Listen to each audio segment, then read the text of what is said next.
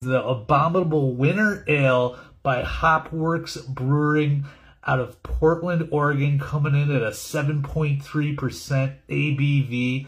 And I love Urban Hopworks. You guys see my profile picture? That's a picture of me at Urban Hopworks with about 13 tasters. 13? Maybe it was like 20. I don't even remember. I gotta count them.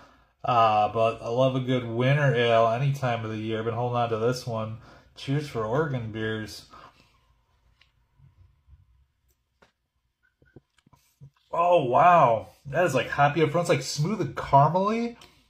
Nice and warming kind of aftertaste on the palate. Mmm. Yeah, wow. That is like really malty, almost like with a caramel molasses kind of kick to it.